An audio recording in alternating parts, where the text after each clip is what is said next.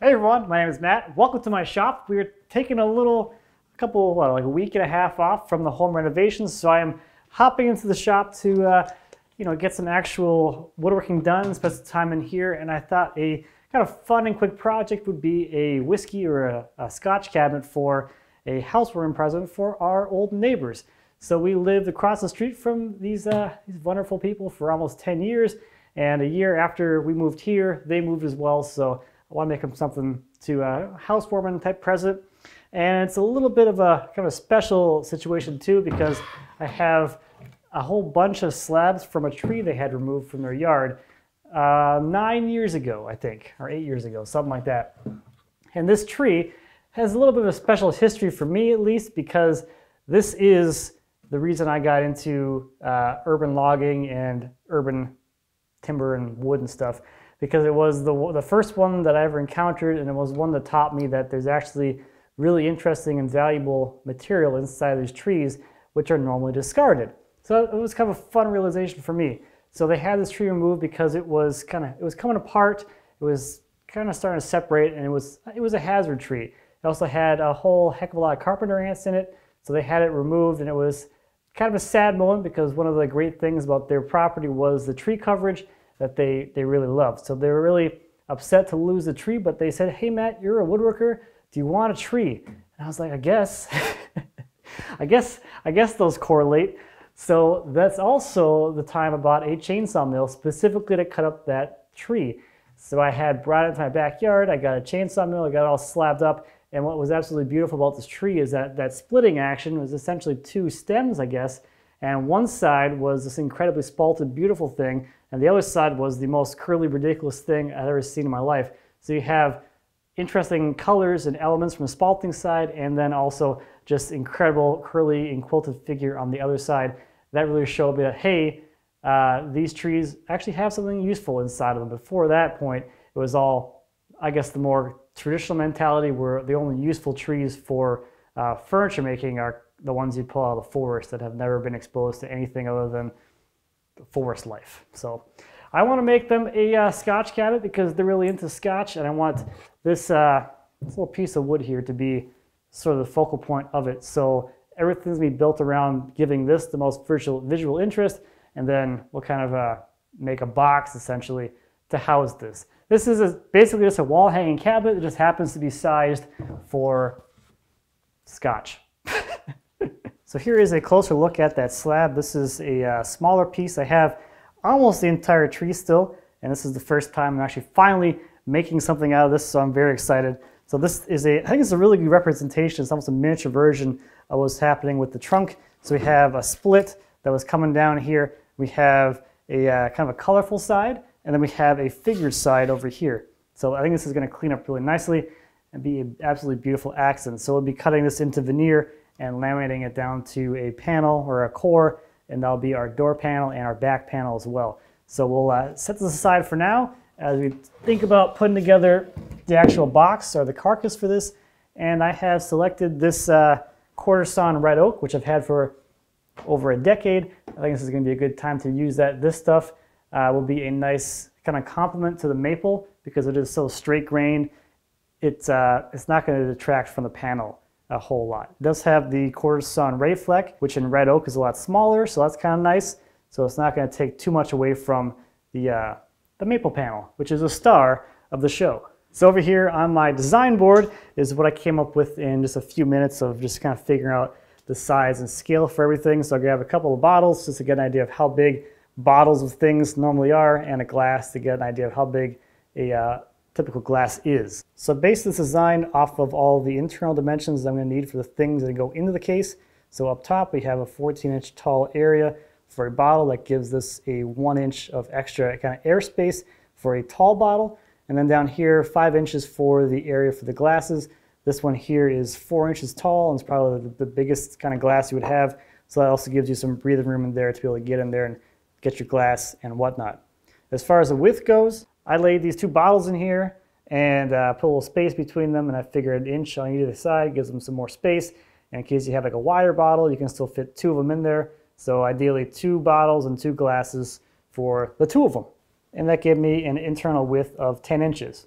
Now for the actual dimensions we need to build a project, I want to have a shelf in here, and I want that to be a little bit thinner to give it a little bit of a visual scale. The material I'm starting with is 5/4, so I'm thinking I'll make the outer perimeter of the box 7/8 of an inch thick, and that'll give it a little bit of a heavier feel, and then you'll have a delicate or more delicate shelf on the inside. So that's how I derive the overall dimensions for the outside. We're going to be doing through dovetails, so our boards are going to be the exact outside dimensions of that cabinet, which makes the math easy. Now for the depth of the case, I felt like 4 inches is pretty good. This bottle here is about 3.5 inches in diameter, so that'll give a little bit of extra breathing room inside of there. So here's how that depth stack up is going to work. So we have the 4 inches of internal dimensions. I have a door which is going to be inset, so that's 3/4 of an inch thick. I've given myself an allocation of 3/4 inches for the back panel. That might end up a little bit thinner, but I'd rather kind of plan for it to be bigger right now. If it ends up thinner, the internal will just get bigger, which isn't a big deal. And then I have a 1/2 inch back here for a French cleat to hang on the wall. So our total depth is 6 inches, so that's the depth or the width that the boards are going to be cut to. It's a very simple, purpose-based kind of planning for things. I think it should be a fun little project. So let's figure out how much material we're going to need. I'm kind of guessing I might actually be able to get this entire project out of one of these boards, which is kind of a weird thought because I'm used to projects that take a lot more material than just one board. So let's lay it out surprisingly well. So side, top, second side, bottom, and shelf all on this one board, and eliminating the defects in this board, which is pretty crazy.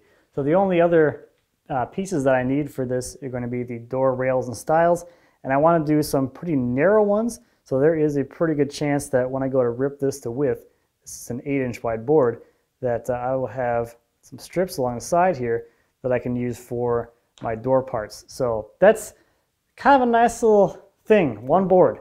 A one board project potentially. we'll see. I have this one, which is a book match, and I have another few boards after that, but pretty cool.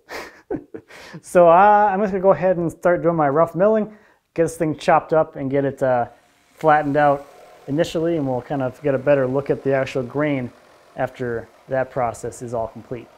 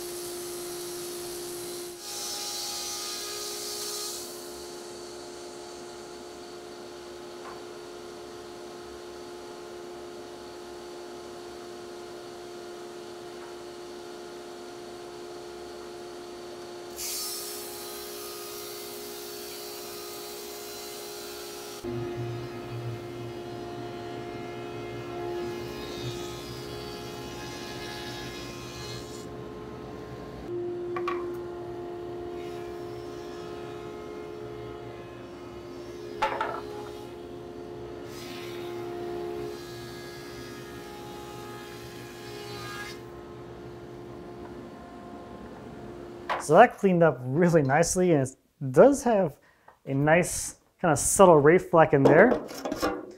Here's a little mineral spears to make it a little bit easier to see kind of at this stage. It's very subtle, which I like, but it does add a little bit of a kind of interest in there. So you can see some of the bigger wraith flecks through here.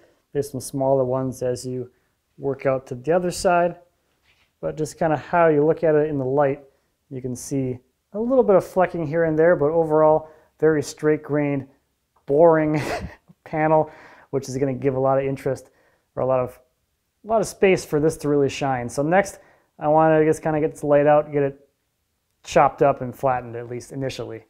So we're going to have two different size panels to kind of deal with. We're going to have the back panel, which is going to be the full size of the whole case, and then we have the door panel, which is going to be shrunk down by the size of the rails and stiles. So I'm gonna base mine off the back panel, and then we can chop down the door panel later on once we get the veneering done. So to make it easy for rough numbers, I'm just gonna use my outside dimensions, and that's gonna give me a little bit of kind of leeway as I'm kind of laying things out. So I need a total length of about 21 inches long.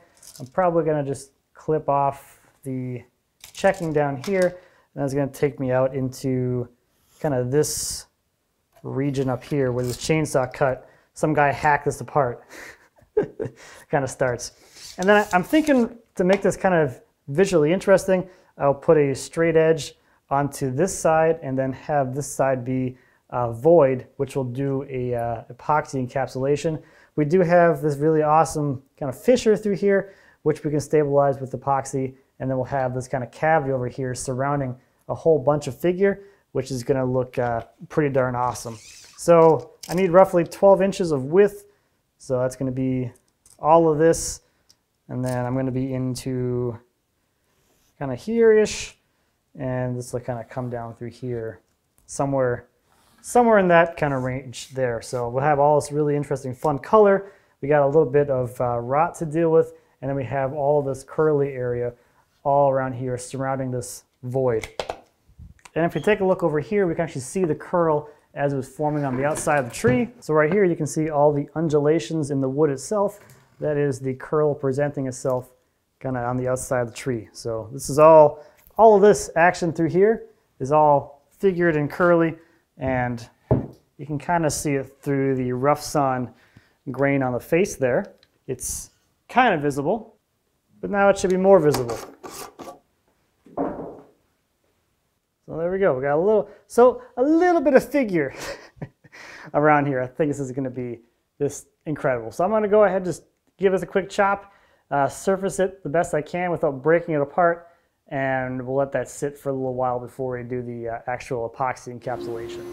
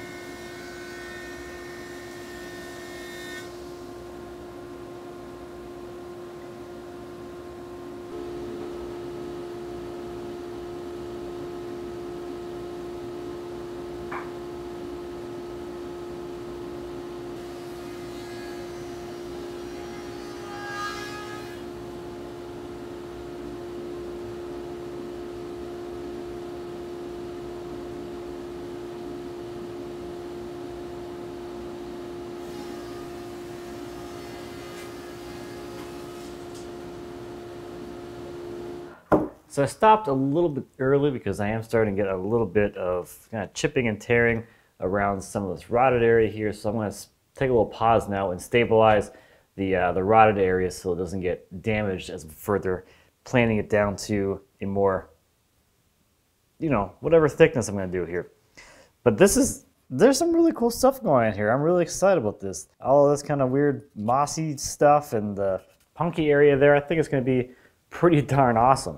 So to stabilize that punky area, I'm going to use Total Boat's penetrating epoxy. This is going to be a very low viscosity epoxy, which is going to absorb really readily into those really punky areas, soak in really deep, and then harden and firm those areas up so then they can then be planed down a little bit. And then as we go through the rest of the process, those areas are already hard and stabilized and ready to go. So this stuff is pretty easy to work with. It mixes up at a 2-to-1 ratio, and like usual, I have no clue how much I'm actually going to need, so I'm going to probably end up mixing more than one batch of this. So let's see here. We'll do 8 ounces ish.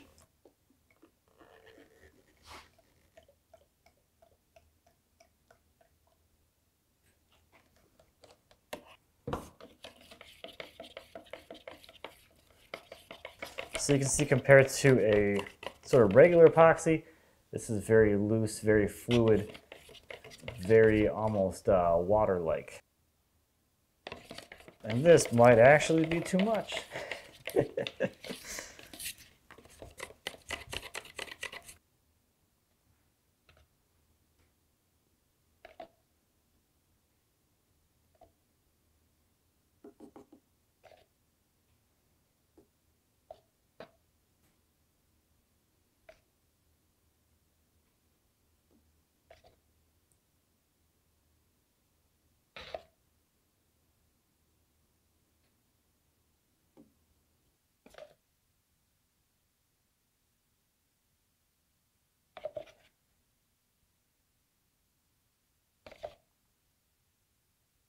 So this is cured now, and this has actually firmed up pretty well, nice and hard now.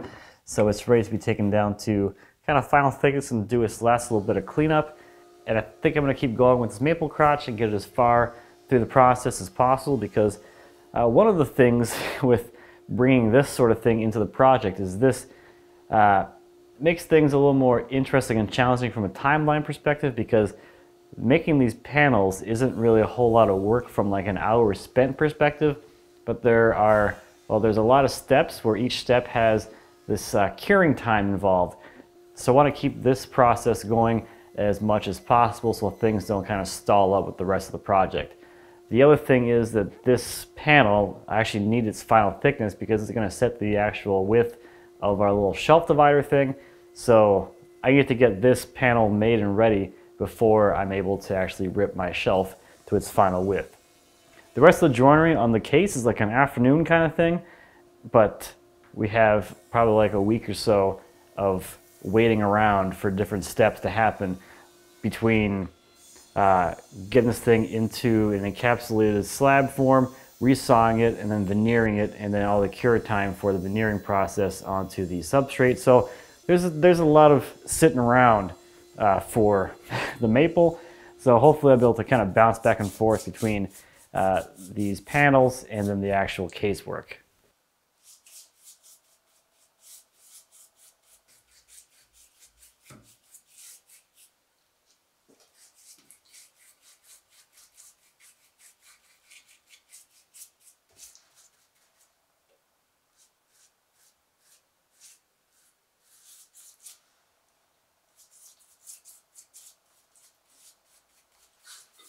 So I have my form all ready to go, and I am ready to start doing my casting. So I'm going to use Totalbow's Thick Set, which is a casting resin, as opposed to the coating resins, which we typically use for, like, you know, glue ups and crack filling and stuff.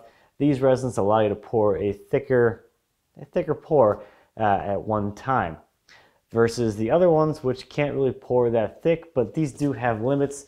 So all the products are going to vary a little bit. This one does about 1 inch at a time. We're doing about 2 inches thick here, so we're doing this in 2 pours, which isn't too bad, at least. So I already went ahead and I actually sealed my slabs. So I used the penetrating epoxy again and coated the entire thing. That's going to do kind of 2 things, one of which I actually care about, and that is going to be ghosting or bleeding of the casting resin into the wood. So now that the slab is completely sealed, it won't absorb any of the dye that I'm going to add into the casting. So that'll be nice. We'll be able to have nice crisp edges and crisp colors from where the wood meets the epoxy.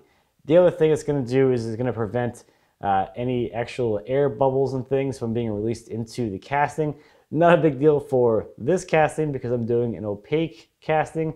It's going to be completely dark and not transparent at all, so I'm not really worried about being able to see bubbles down in there. But, you know, just in case, bonus points or something like that. So I'm guessing this is going to take about 50 to 60 ounces. So I'm going to mix up about 24 ounces to start with for our first pour, and we can kind of adjust from there.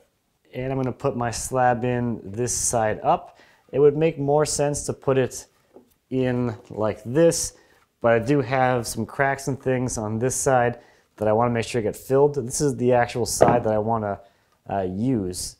So this is probably going to be the actual door panel. Go. Okay. So this one mixes up at 3:1, so I'm going to do 18 ounces of resin, and then I'll do 6 ounces of the hardener.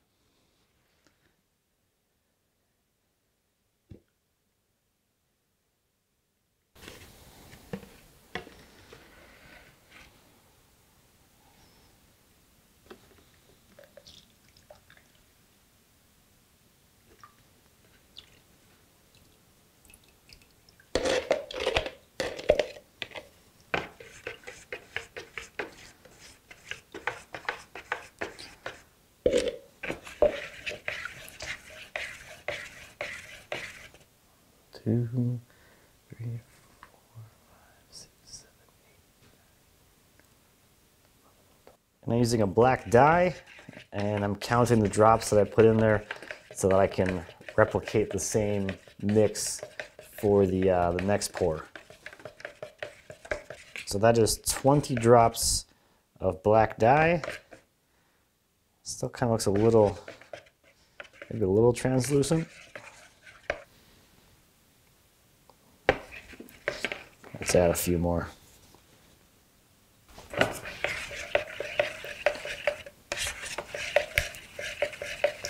Okay, it's about 30 drops, and I have a suspicion that this is not going to be enough. Yeah, this is not going to be anywhere near enough. I think I got my estimate wrong. Very, very wrong. This is like only going to be half as much as I'm going to need. That didn't go very far. All right, I'll mix up some more.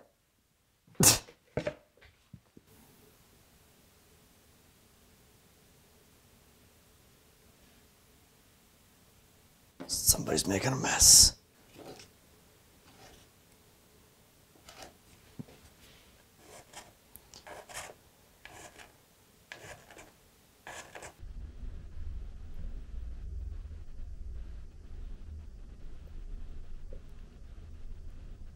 So now while that first pour cures, I'm gonna go ahead and start working on the case joinery. So I have my rough boards, which I had milled a couple of days ago.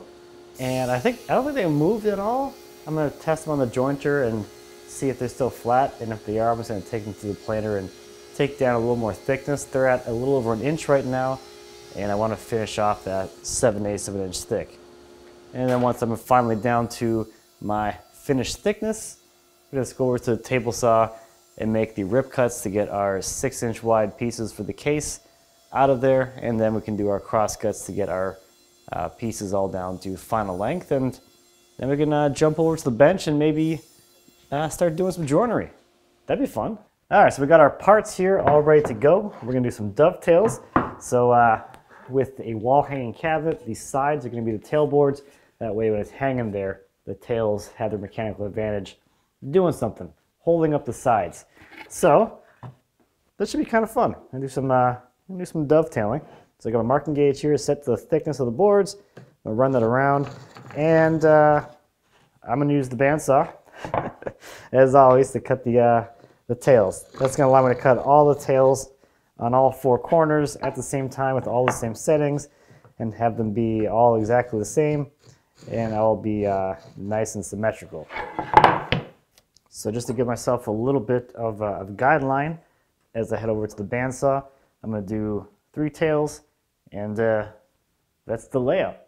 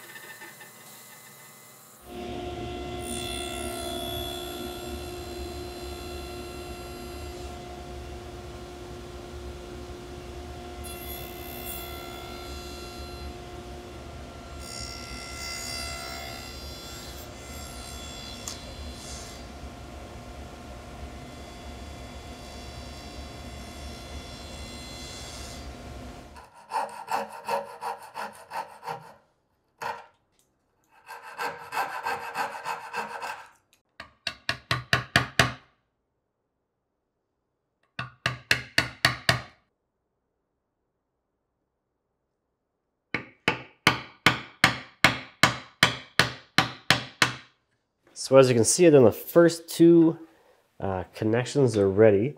That makes this last one, or the last two, pretty easy to transfer because they're all just kind of laid out, all nice for you.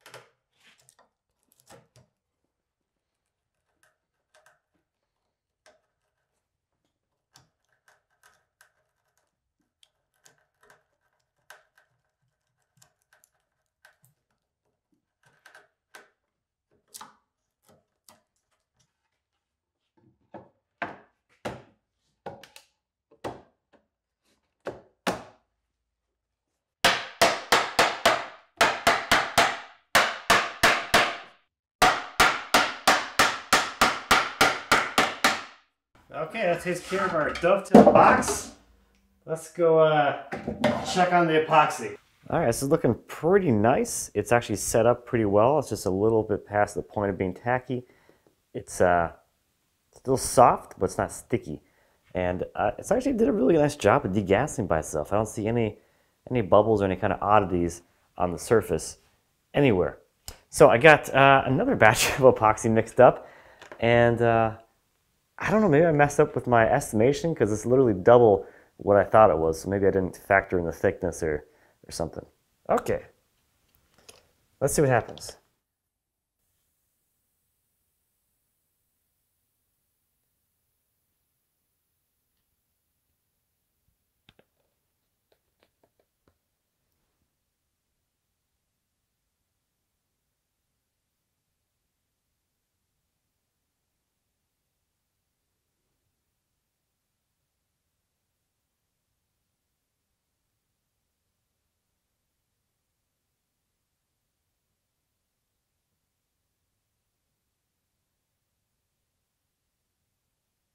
Okay, I think that's going to be it for now. So we'll check back in on this thing in a few days. So it's been about a week and this is all set up and cured now. I'm actually really impressed with how well this thing degasses by itself. There really isn't a whole lot of, bubbles and defects that you can see there. So that's always kind of a nice plus. I forgot to wrap this block.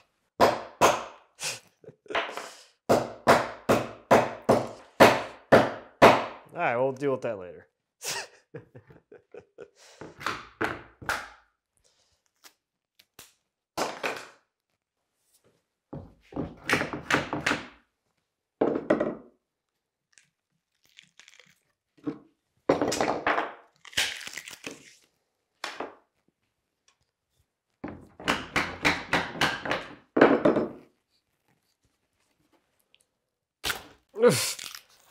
I'm a little stronger than I realize, I guess.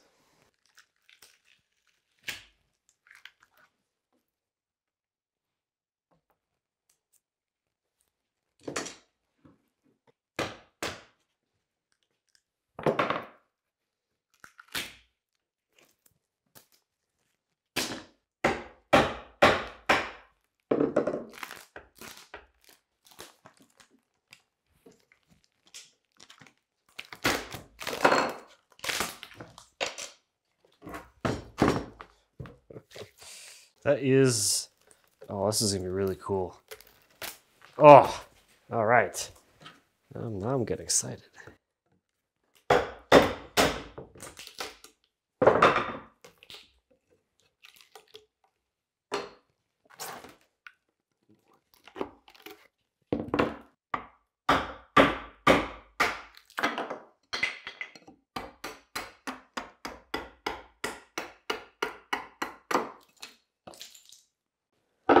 All right, there's our block, all ready to be made into some veneer.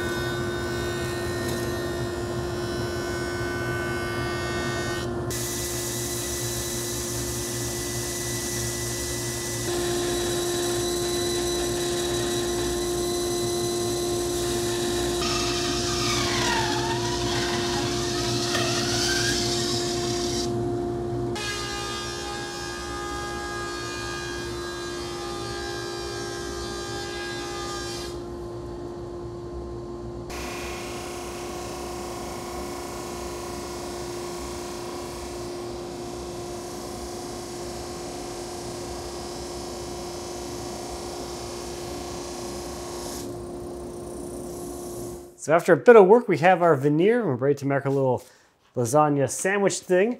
The bandsaw didn't quite like the epoxy today. It was kind of gumming up the side of the blade, and that caused it to rub and to drift on me a little bit, but whatever, doesn't matter.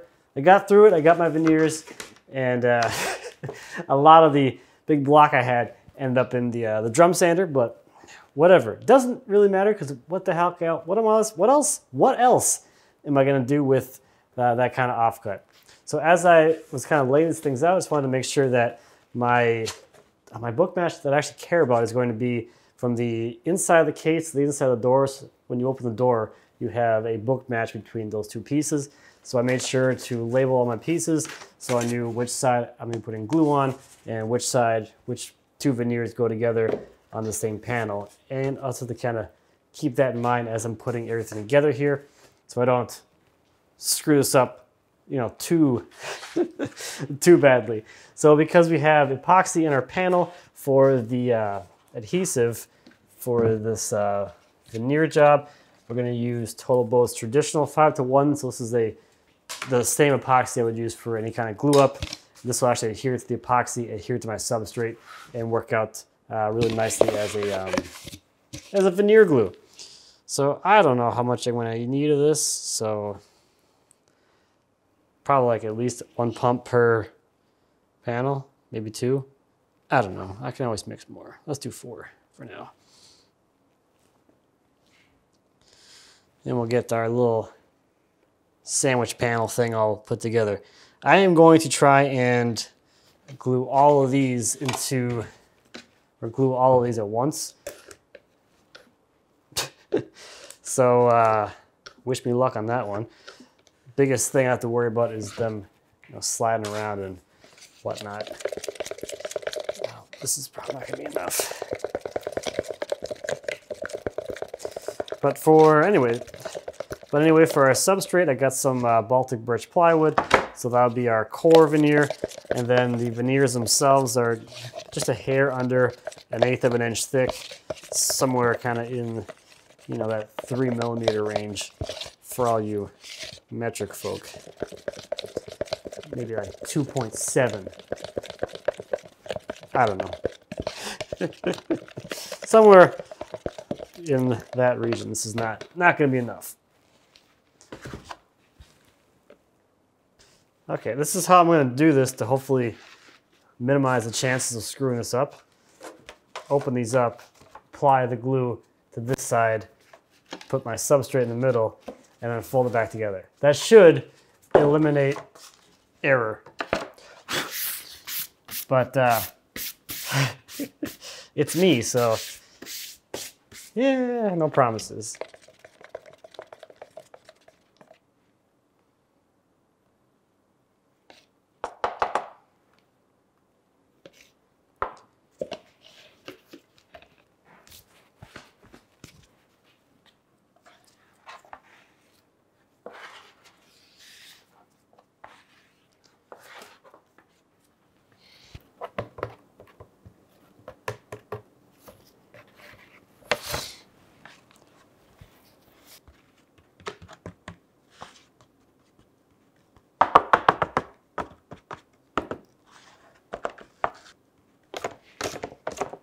Okay, so now I can drop on my substrate, which maybe I'll just put a little, get a little bit of epoxy on there.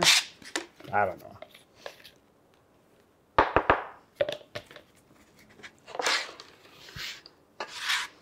Probably not necessary, but it makes me feel good.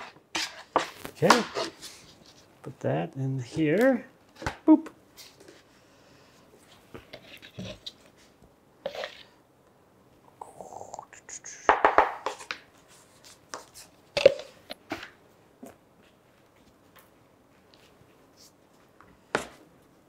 Okay, there's that.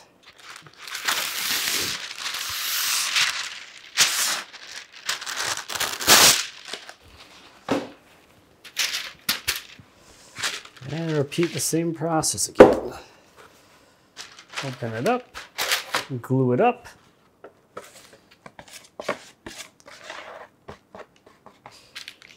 This on top here. There we go.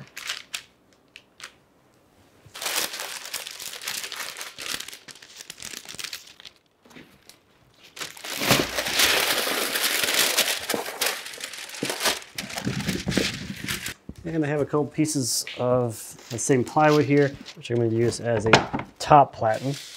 And I think what I'll probably do is I'll pull a vacuum, get it all kind of smushed together, and then I'll open it up again. Just see and make sure everything is shifted around too much.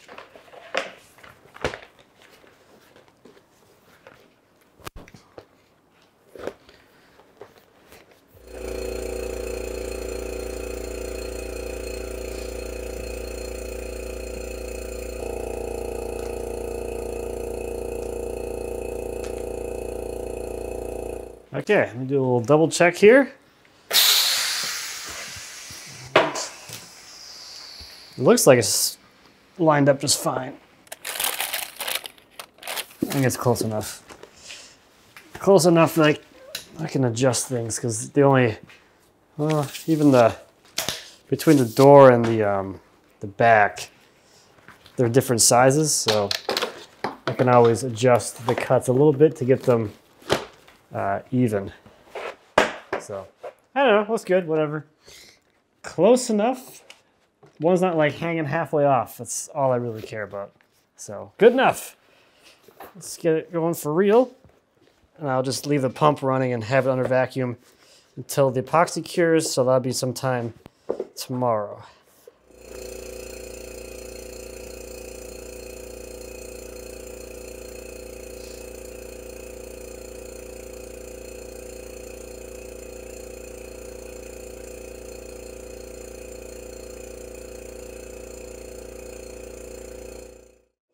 All right, next day, it's been about 18 hours or so. Let's see how this went.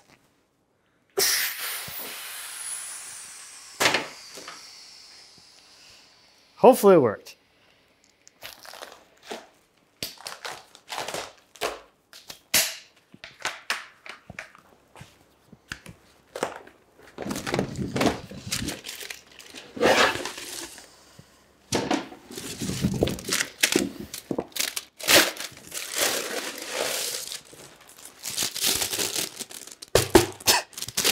That's on there.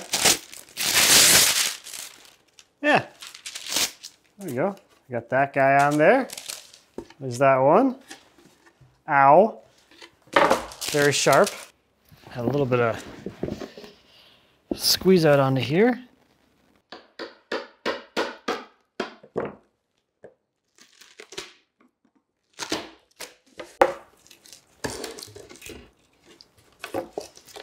That also worked.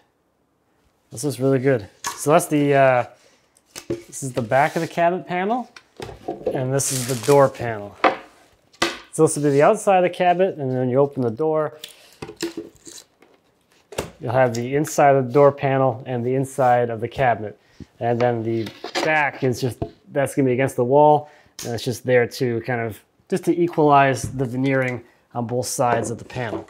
So that's exciting. I'm gonna clean these up a little bit, just kind of square them off and get rid of some of these sharp corners so a little bit nicer to work with. And then we can get back to some actual work. So with the panels out of the way, and we have a final thickness on that, it's gonna make it a lot easier to get our divider size correctly to go in here. So we're gonna start working on the inside stuff. So of course we need a groove in the back there for this panel to go into, and then we need some way to join this thing inside of this box. And there's a lot of different ways you could join this divider in here. If this was a much larger box and you're looking for a lot of structure, a wedged through tenon is going to be really great, because if you look at the structure of this, you have the dovetails on the sides, the tails are resisting gravity, so you have the mechanical advantage of the tails as the cabinet's hanging on the wall, but mechanically there isn't a whole lot tying it together side to side. So something like a wedged through tenon is going to lock the two sides in place and not allow them to come apart at all. For something that's small, that is not a concern at all. So an easier way would be cool. Not that I don't want to do a through tenon here, but I'm not really, I want to do something easy. So if you wanted to, you could do any sort of floating joinery method. You can use dowels or biscuits or dominoes in here to install this thing in here.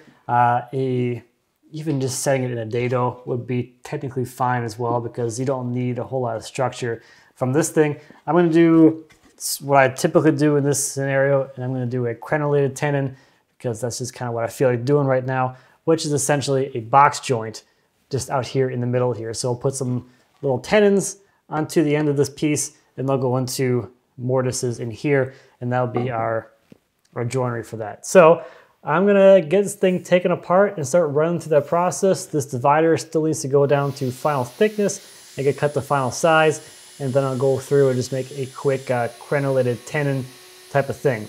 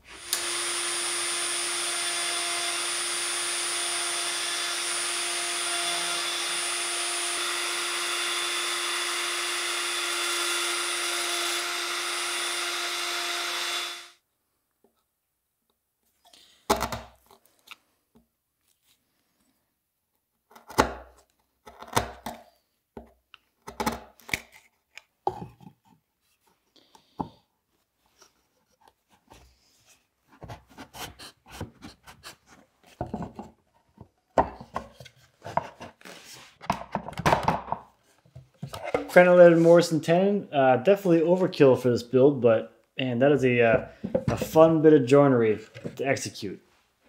I had fun at least. So the next thing to think about, or worry about I guess, is going to be the door. So I have these offcuts from when we ripped the case sides to width, and I'm kind of thinking I'm going to use these. I think normally these would be a little bit on the narrow side for a door frame, but I think because my case sides are a little bit thicker and heavier looking, a thinner door frame might look okay. And the other thing that's kind of driving this is the less door frame I have, the more panel I'll have in the door. So I'm just going to use these. I could cut some wider stuff from more stock, but you know, let's just go ahead and use these things. So this is just going to be a very simple frame and panel door. So we need some grooves in our frame pieces for the panel to go into, and then we can just join them together, and I think I'm just going to use some dominoes for that. The other kind of thing in the back of my mind with this door frame too is that it's going to get a little bit smaller as well, because I want to make this door oversized for my opening. That way I have some material there to trim it and fit it down to final size.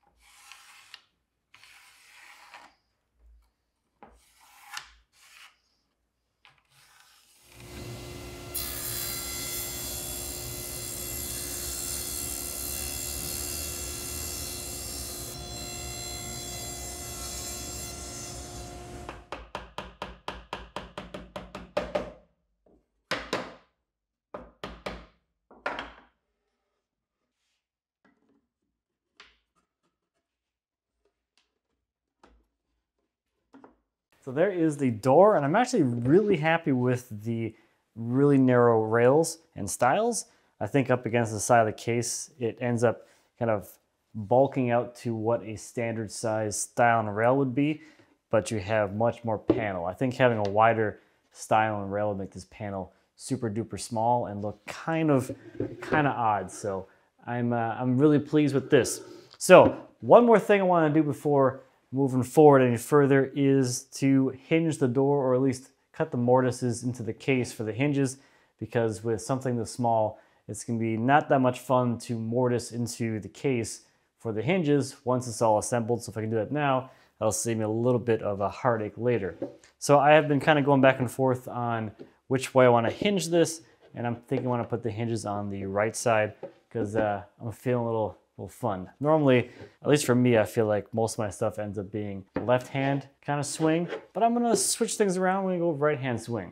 Now, one small little issue, and this is pretty indicative of the type of project that I'm making, is I haven't ordered hinges yet. So I'm gonna go ahead and make a withdrawal from my collection of Horton Brass's butt hinges, my little cache of them, and we'll use this guy for now until I actually get those ordered.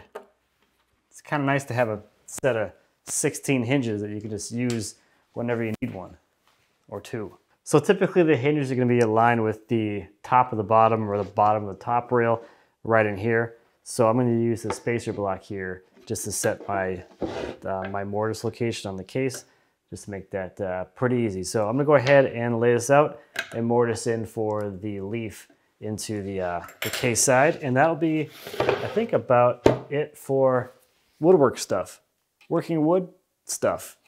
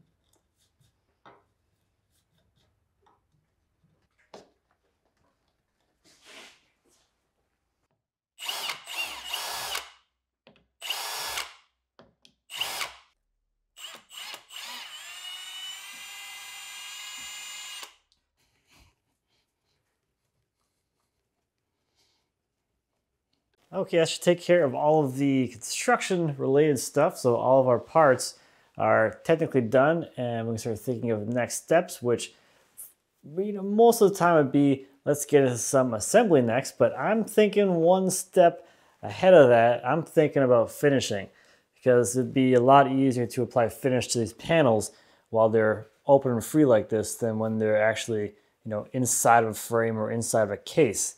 So it's like, well, no big deal. You can just apply some finish to these now, glue up the case, and apply finish to the rest of the case later. That also sounds terrible because once these panels are finished and assembled into the case, I don't want to get any more finishing applications and stuff anywhere near this panel, which could potentially screw up the finishing job I'm going to do on the panel.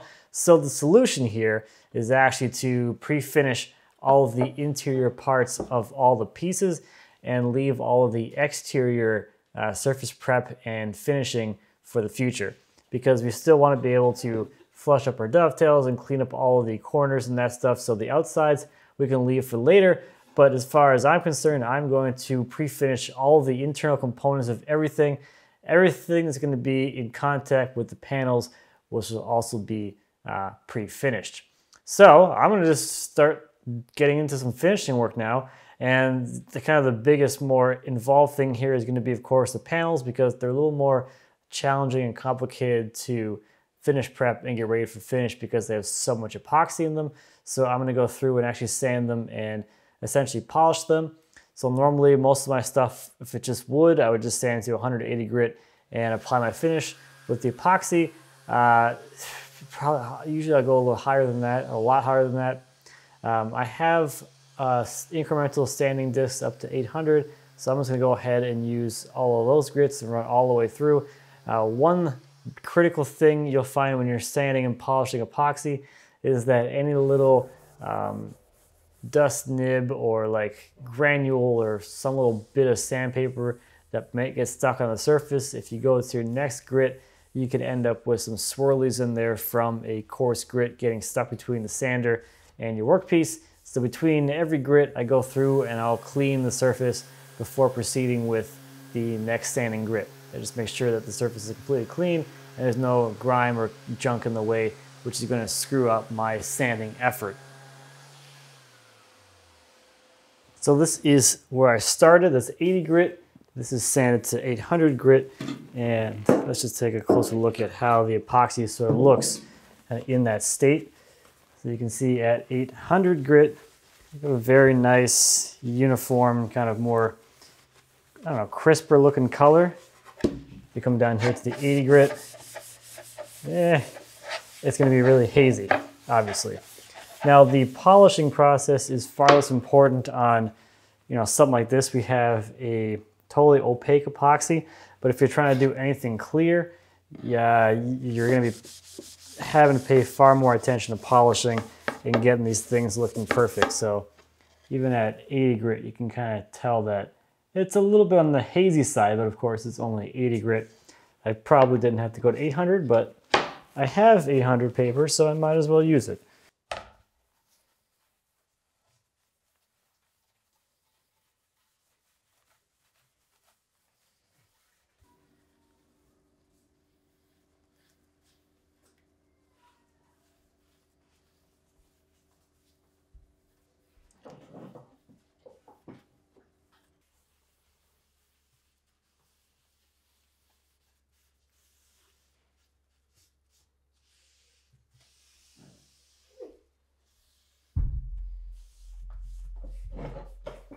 All right, we got a nice coat of finish on all the parts, so now we can start on some assembly. All right, so for the glue up, I'm going to be using epoxy for some of the usual benefits, but for also one particular need, I guess, in this case. So the usual benefits, longer working time, so I don't really have to worry about getting this thing together too quickly, and just less stress overall. Who needs stress? You also have the benefit here. We got some dovetails, we got some tighter fitting joinery. The epoxy will lube up without swelling the fibers, so it's going to be a lot easier for all this to slip together. It's going to slide together a lot more easily than it did when it was dry, which is a nice little side benefit. Now, the real reason I'm using epoxy for this is because I had these epoxy veneer panels, and I want the panels to adhere to the grooves inside of the case, because those panels are going to give these case pieces a lot of rigidity, especially with the door being so narrow. Having that piece of plywood in there essentially is going to strengthen the entire door and give it a lot more strength. Similar to how my tool cabinet is, it's just a framed out piece of plywood. The plywood is adhered to the frame and becomes one integral unit, giving it a lot of support, so it's not going to have any tendency to sag, because that panel piece is an integral part of the whole structure of the whole thing. So to make this a little bit more organized for me, I'm going to take my door parts and set these aside. I'll do these second. I don't want to mess those up by accident. And then I'll get the case glued up first, and then I'll come back and get the door put together.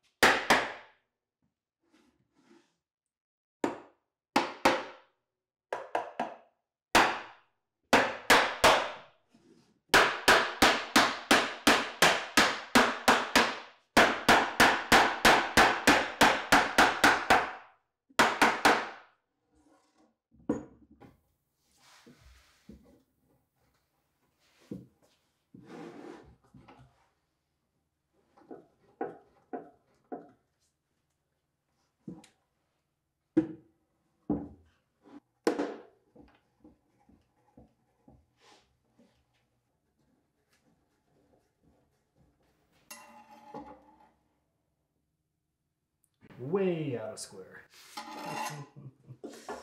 Way out.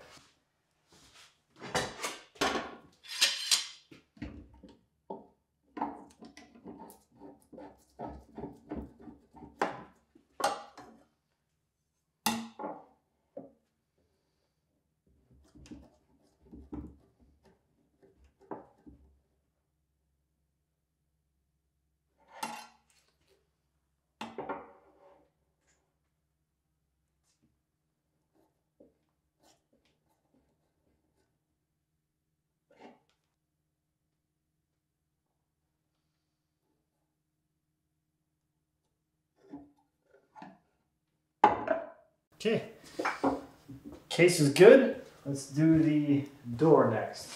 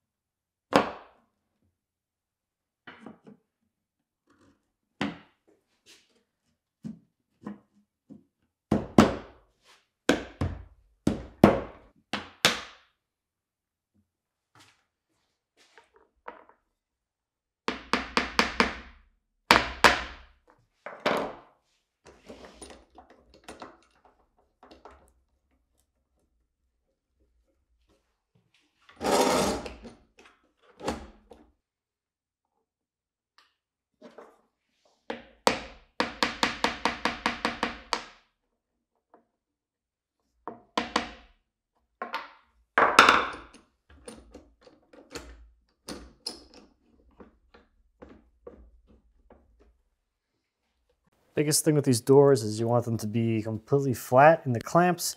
Otherwise, if you do glue them up at some kind of twist or weird shape, they're not going to be very easy to fit into that case. They're going to be all over the place. So you want a nice flat door to fit into the flat opening that we created in the case. That is looking pretty good. Let me just check it for square.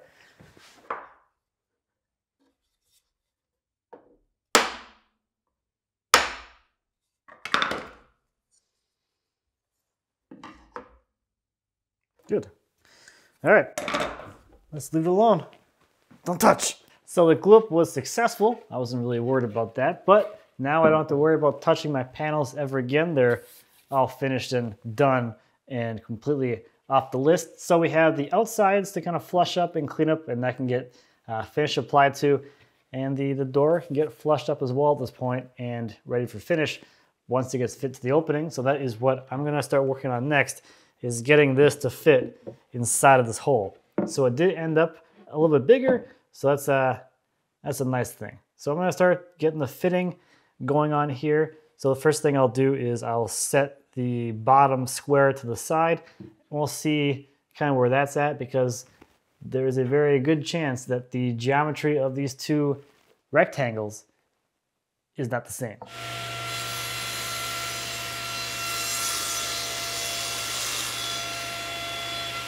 So now with my hinge side pressed up into the case, I can kind of get it in here and sight down and see how my actual angle on here is going to work when it's down into the case. So I am tight here at the corner, and I have a small gap on this side. So I want to adjust my cut, so I take more material off of this side and create a little bit of a taper on here to get the door parallel to the bottom. I'm using my hinge side for all these cuts, since that's the side which is going to be fixed to the case. And I'll just adjust the angle onto the bottom of the door with the shim. And as I'm working, I'll mark the location of the shim on the door frame so I can repeat this cut at that exact angle again later on. And while I'm at it, I'll also do the same thing for the top to get that angle figured out. So the top is sitting in here really nicely, so I got that angle figured out. The bottom is all set as well. So next I want to work towards getting the hinges on here. So I want to use the same angle and remove just a little more material off the top and bottom. So this thing actually goes in here, and I'm gonna start trimming down the sides a little bit. I'm not gonna set my gaps until I have it actually hung on the hinges, since the hinges really fix it in place.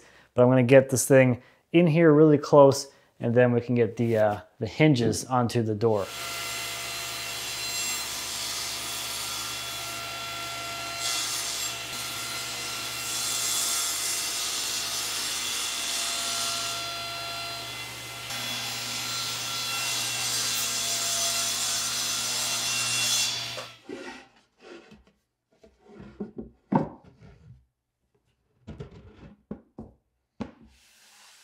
So as I was working, I was trying to remove the same material from all sides, with one kind of big exception, and that is the hinge side here. I actually removed more material from this style than this style, because once I get this thing onto the hinges, get those hinges mortised in there, I'm not going to be setting my gap on this side at all. That's going to be set by the hinges.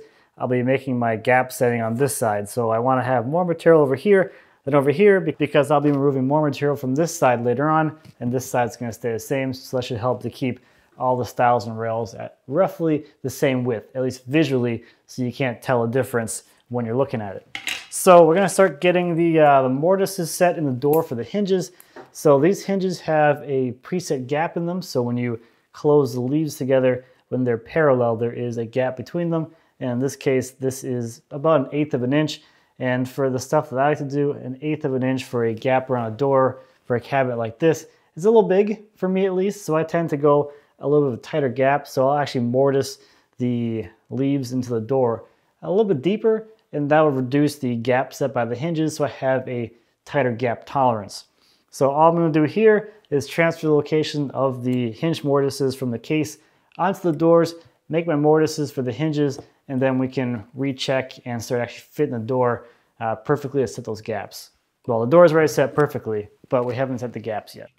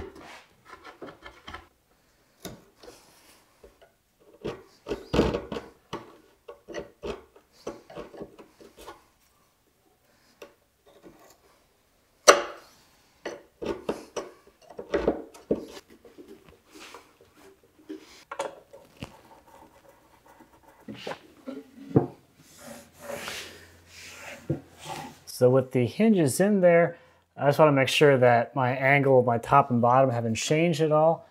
And that looks perfectly straight across. Bottom looks good too. So all I have to do now is set the gap over here on the left side and just widen up the gap here along the top and bottom so it matches what's going on here by the hinges. So we'll have this uniform gap all the way around. I still have my shim locations marked so I can repeat the exact angled cuts on the top and bottom relative to the hinge side. And then I will start removing material from the left side to get that swinging style at the same gap as the hinge side.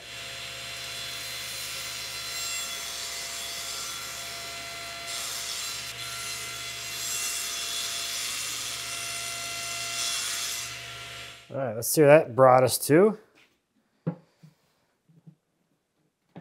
A little tight up here still. Gap on the top looks pretty good. Gap on the bottom looks pretty good. So just over here is all we have to deal with still. So over here we have a little too much material on top and we have a little bit missing down here at the bottom.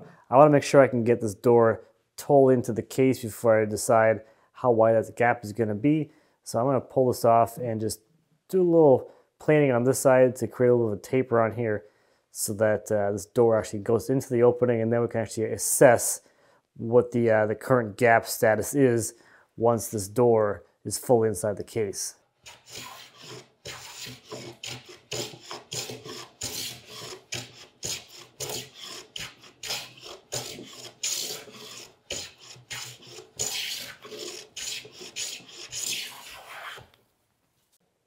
All right, a little more, and it looks like the case side actually bows out slightly, so I'm going to focus more on the ends too.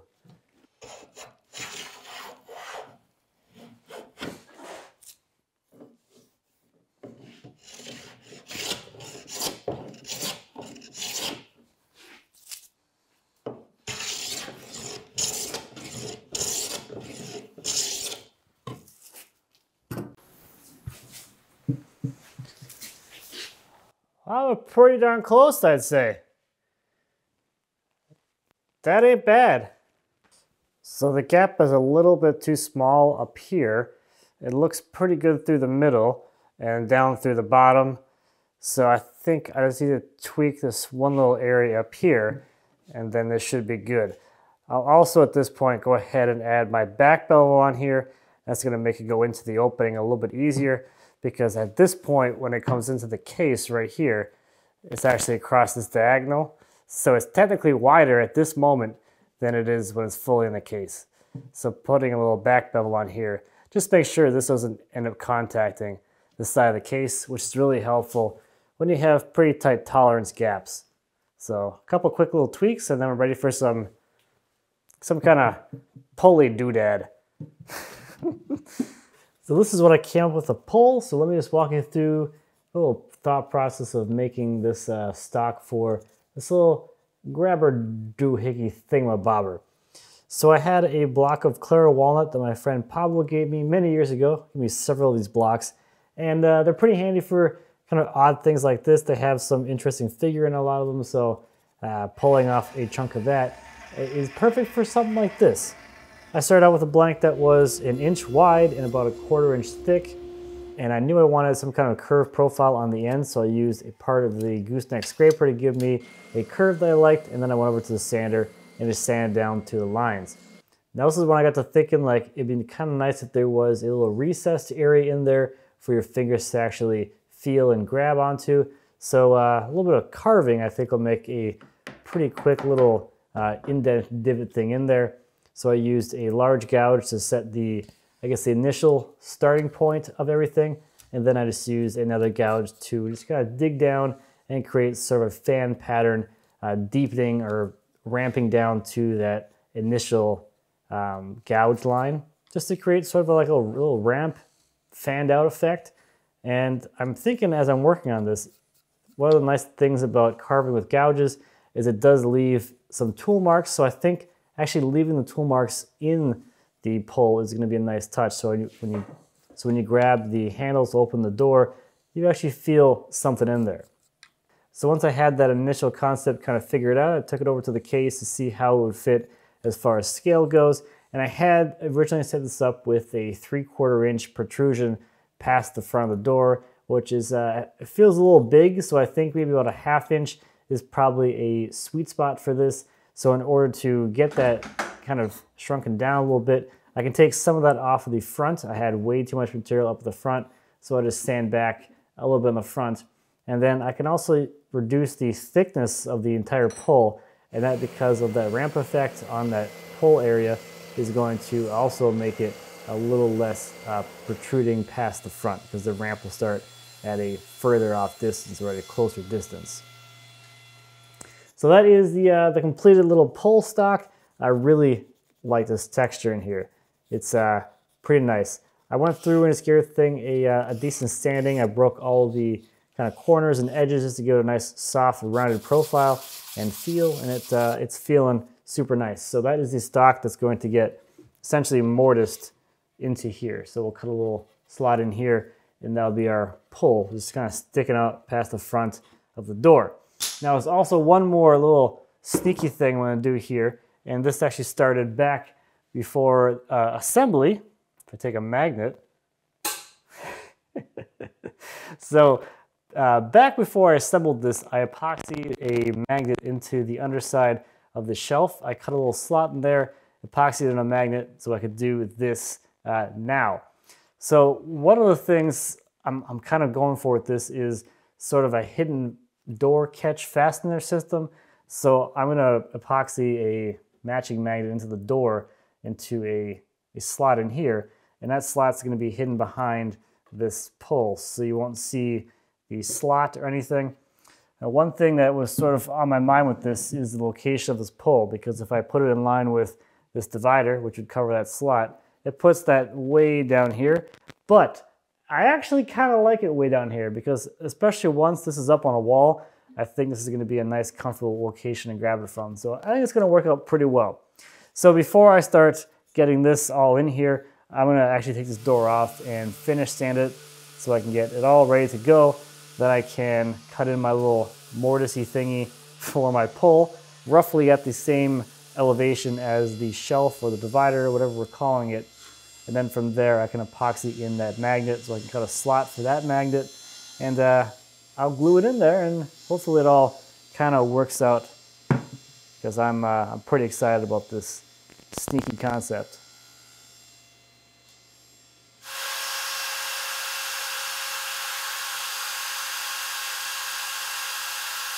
So I was originally planning on epoxying this magnet in here, but I think I can just let it float in there, because I'm going to cap it off with this thing anyway. So it's not like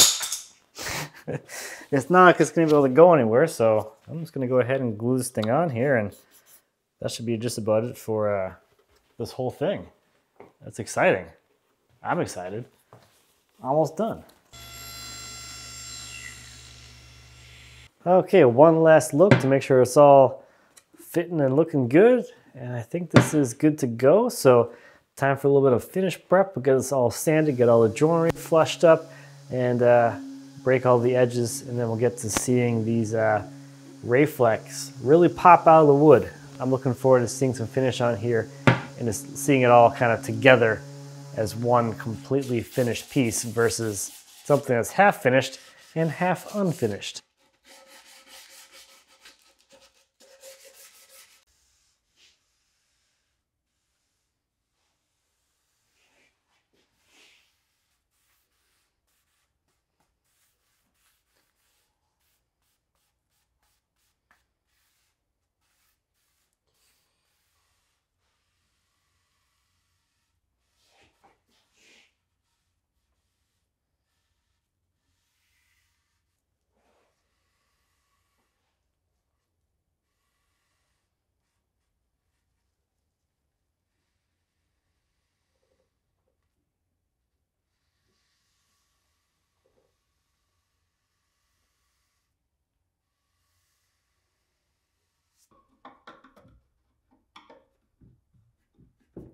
Clock your screws, don't clock your screws, I don't really care.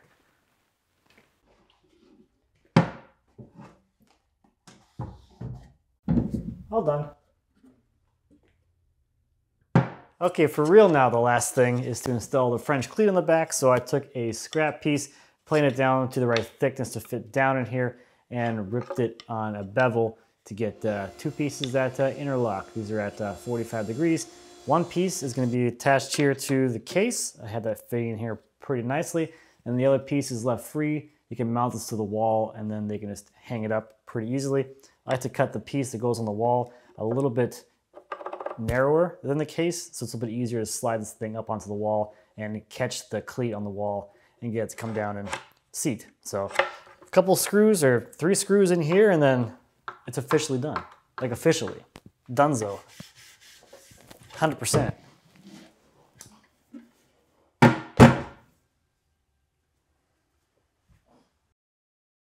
I haven't been this happy with how well a project turned out in a long time. And for me at least, we've been working on the house for so long, I haven't been spending much time in the shop. So this was a great way for me to get out here, do something creative, actually get some woodworking done, do some more joinery, and do the things that I actually enjoy. This was a really good way to keep sane while trudging through the process of renovating our house. So for that purpose, it is definitely served that really well. I'm also really excited to give this to our neighbors because I think they're absolutely going to love it. The history of their tree is here preserved for them. So I'm really looking forward to giving it to them and showing them their tree looking a little different than it did many, many years ago. I'm also super happy with this little catch thing. I think that's like the coolest thing ever. And oh man, the figure on this side of the tree, absolutely incredible. And I think it's a really cool pairing against the more rotted and colorful side. So this is a really cool tree, and I'm really glad that it has become something that I think someone will cherish for a very long time. So that is going to do it for this one. Thank you as always for watching. I greatly appreciate it. If you have any questions or comments on the whatever this is called, the Scotch cabinet, whiskey cabinet, wall hanging cabinet, put whatever you want in a cabinet, please feel free to leave me a comment. As always, I'd be happy to answer any questions you might have. And until next time, happy woodworking.